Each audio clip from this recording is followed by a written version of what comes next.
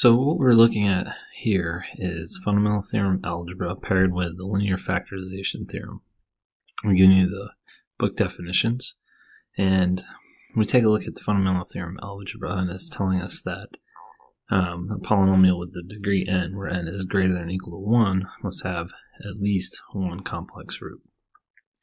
Linear factorization theorem helps us to separate out what the factors would look like in any particular polynomial. So we're going to start with an example, and this example says we're going to find a fourth degree polynomial with real roots -2, complex root I, such that f of 3, when you substitute x equals 3 into this function, produces -150.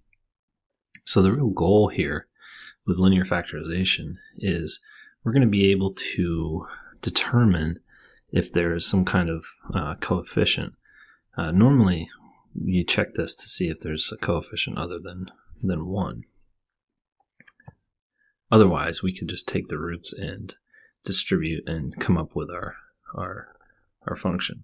So what we're going to do is we're going to utilize this factorization theorem and just rewrite for now what the linear factorization theorem looks like. So the first thing you'll notice is that we wrote 4 different sets of parentheses to represent fourth degree. So there's 4 possible roots. Next, what we're going to do is we're going to look at what we can substitute in. So we do not know the coefficient. We know one of the roots is +2. The other root is real, -2.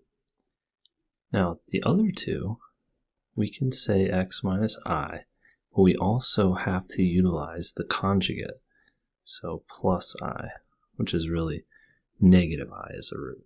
And what we'll do is we'll take these and we will distribute. Distributing yields us x squared minus 4 and x squared plus 1. And we just continue the process to solve. If you take a look at what we've done here, we've taken, and I've showed the distribution of the 2 binomials here, and then combined like terms to produce x to the 4th minus 3x squared minus 4. So at this point, we're not stuck. We still have this other piece of the puzzle that it gives us that we're going to utilize now. So we know that f of 3, so if I substitute f of 3, we know that's going to equal -150. Then you have a sub n, and just substitute 3 in for x.